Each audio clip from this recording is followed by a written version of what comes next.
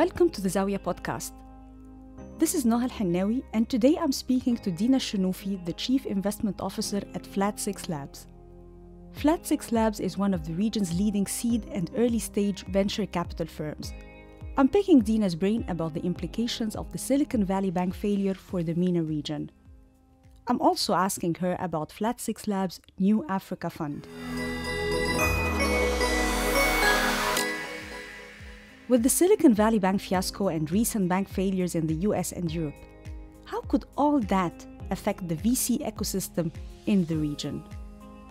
The biggest implication of what's happening for Silicon Valley Bank is how we perceive the West as a safe haven, and suddenly even that image of a safe haven or that perception of a safe haven suddenly failed. And so I think in my opinion, it's both good and bad, because at some level we used to perceive that as the Middle East market is a very, very risk-averse market. No one wants to bank in local banks. People always want to sort of be exposed abroad or bank abroad. And then this failed. It did shook up confidence. But I think on the flip side, people just will now, in my opinion, when the dust settles, will start to realize actually local banks are not so risky, right? It could happen anywhere. And maybe one of the things that will come up, and now we're being asked, is what is your risk metrics, risk sort of management metrics? And maybe companies should become a lot more cognizant of not having all their eggs in one basket, so to speak. So they need to diversify bank allocations. But I guess also what this would mean is that locally, I think one of the biggest reasons why people banked with Silicon Valley Bank is flexibility in terms of payment solutions and aggregations and in multiple currencies. I think it just puts a lot more of a burden on maybe local banks and local facilitations to happen to be able to provide companies with that.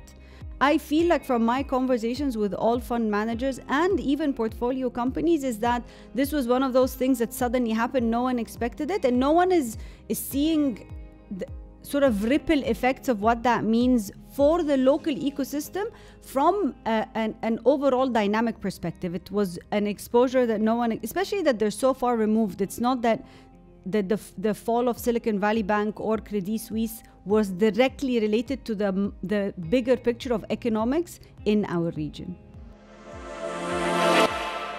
So you don't think there is an immediate and direct effect on the VC market in the region? I don't think so. I think it was an exposure. I think there was a big fear in some of the big companies or some of the most successful companies that have recently raised very substantial rounds were exposed. And I think the fear was it could have created a ripple effect. I think the worst bit would have been if the US government had come out and said we're not bailing Silicon Valley Bank. I think this could have had actually a really bad ripple effect in the sense of generally as a market, it's not that we're a minimal percentage of the global market, right? If 5 of the big 20 companies in the Middle East are suddenly shut down because they lost so much of the money they just raised, it could have had a wider effect. But I think now everyone is a lot more secure that most of the companies that had exposure to Silicon Valley Bank are comfortable that they're getting their money back.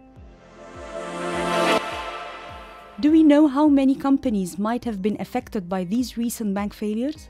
I don't have the full extent of it. I think from my observation, I wouldn't think that it's more than, say, 40% of VCs that had exposure to Silicon Valley Bank as their own banking partner. And then maybe as portfolio companies, in terms of number of companies in the grand scheme of things, it's probably less than 10%. But then those are the 10% probably companies that had the biggest amounts of funding and fundraising and that were able to bank with Silicon Valley Bank. You have just launched a new fund for Africa. Can you give us an overview of its objectives?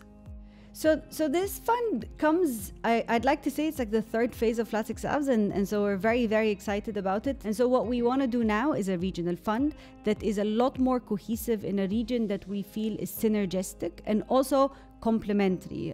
Markets that sort of feed into each other and can be easy to target with the same product. And so this fund is an Africa fund. We've established as Flat6Labs really good presence in North Africa between Egypt and Tunisia, which are places that we have existing funds. These funds are now both in the divestment period. But what we want to expand to is East and West Africa as markets that are close, but also markets that we feel are very similar. And so, for example, a product like Shifet in Egypt that we've invested in, which is a pharma product that connects very sparse and multiple pharmacies with clients across a country can exactly sort of be replicated in a country as busy and crazy a city as Lagos, right? Or a country as Nigeria. That's the idea of what we want to do, is to invest in 160 African companies across Northeast and West Africa in the next 5 years, providing them will still be sort of the first founders with them, or the first institutional investors with them, and help them grow across their journey. When are you expected to make your first deployment? So we're in fundraising mode now. We haven't achieved our first close. We're hoping to start deploying by end of this year. And then it's a 5-year investment period. And so we would be investing over the next 5 years, probably starting like sort of end of this year, beginning 2024. And then there's, as typical funds would go, it'd be another 5 years for us to create the exits. But I think the plan for us is, again, because that's what we've always done so well, is to try and really capture the underserved markets. And so the Francophone, West Africa, the smaller markets such as Ethiopia and Tanzania, where we're starting to see, and Rwanda, we're starting to see a bit of a pipeline. We want to sort of have a lot more activation and on-the-ground activities that allows us to capture that early market. In your opinion, what are the forces driving the growth of the tech ecosystem in Africa? In my opinion, I think it's largely a sudden shift in adoption. And so I always anecdotally say some of the biggest players in terms of startup technology companies today are companies that Flat6Labs invested in a similar one 10 years ago. But 10 years ago, the adoption was not there. And so companies actually struggled to find a market. And I think the shift that has happened in Egypt, I would say happened, in my opinion, with the introduction of Uber, where suddenly everyone became, because it was such an intuitive service, everyone needs a taxi, but people used to go down the street and wait to hail a cab, right? But then suddenly they realized, oh, I can do it easier. And with that, it shifted the mentality of how everyone uses their phone to conduct everything.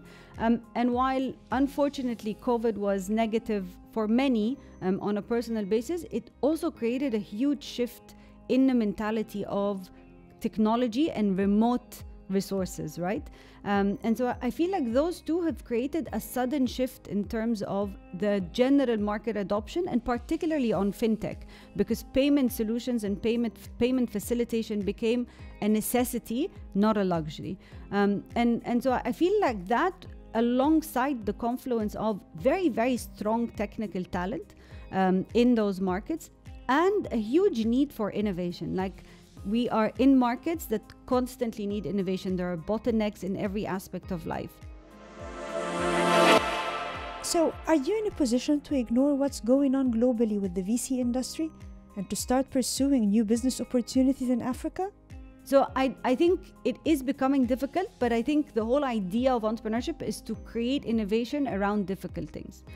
That's the number one thing. For me, I also feel like the fundamentals of the region hasn't changed, Noha. Like, I know there's an overall cloud of negativity because of global affairs, because of wars that are happening, because of sort of changes in currency fluctuations. But the truth of the matter is the fundamentals haven't changed. You have the smart founders, you have a very, very huge market and a very huge population. You have an increasing middle class. You have a huge wealth of youth. Do you have any concerns about homegrown challenges that you may face in Africa? Things like laws, regulations, probably corruption, or unfair competition? All of the above. We're definitely concerned about all of the above, but again, I think it's not something that we haven't faced before. We're very cognizant. I think one of the things that we try to do to facilitate these things is to sort of create standardized structures for the companies. There still remains to be multiple jurisdictions that make it very easy for any founder of any nationality to set up, and it becomes a standardized process. It even helps later stage investors, when they do come to look at sort of portfolio companies of Flat6Labs, to realize it's one structure that becomes very familiar to them. And so we're not we're not blind to these challenges, and I think they end up being challenges that you have to address one at a time, and they're not a one-size-fits-all. So we're very familiar of these challenges that we have to look at and sort of start addressing in each location differently. You announced that you're going to raise $95 million for your Africa fund. Are you confident you can do it in the midst of this global economic crunch? Yes. So yes, we are confident. But just to clarify, 10 million of the 95 is going to be a Tunis-only vehicle. And so that's going to be a local vehicle targeting only the Tunisian LPs. And then it will be co-investing alongside a bigger vehicle, which is the $85 million vehicle, which would then be targeting all of Africa, or the mandate, which is North, East, and West Africa. We are in very good conversations with quite a number of European DFIs, as well as multilateral DFIs, as well as quite a few family offices, high net worth individuals, and impact investors. We do have a long-standing relationship with the IFC, and so we feel very strongly that they would also be one of our LPs in this Africa Seed Fund, and quite a few other investors that we're in good conversations. Thank you so much for your time and for sharing your insight with us. Thank you, Noha. It really has been fun and a pleasure. Thank you.